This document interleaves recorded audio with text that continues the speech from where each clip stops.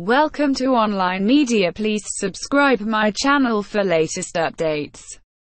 Corollary question reading opposition question of the suspicion on Zari. 2-year ago Marquez just warned people who do not learn. The opposition party members and some media are making a fuss about the cherry blossom viewing party. In April of the year, the Prime Minister Shinzo Abe made a commotion about the Hanami party, which was held by a Prime Minister, and the government announced that it would cancel the meeting next year. As a result, the attendance class of the embassies in Japan and the Saruko no Kai, which was a valuable social gathering between the military officers and the Japanese, have disappeared. It was a member of the Communist Party who asked this question in the debate, but there are other members who are sending out calamity on the Twitter. Mr. Yoki Morai, member of the National Democratic Party, twisted as follows.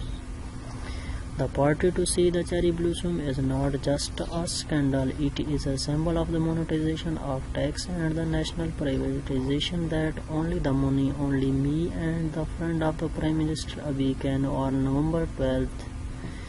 This might be a hebo for 18,000 participants in this year's cherry blossom party. By the way, recently Mr. Morai has exposed the personal information of Mr. Hidefumi Hira, a representative of working group of the National Strategic Special Zones, a private person on the internet, and has received attention from party leaders over the question notification in his parliament. In the first half of the session, during a question of the day, Mr. Hara said, "If you are a national civil servant, you will be punishable by a mediation again and bribery and accredited criminal."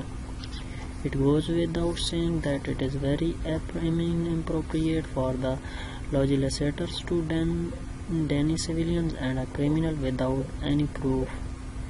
However, even worse, the following tweet was made by Miyoshi Yoki, a member of the House of the Representatives, the Constitutional Democratic Party. Welcome to online media. Please subscribe my channel for latest updates.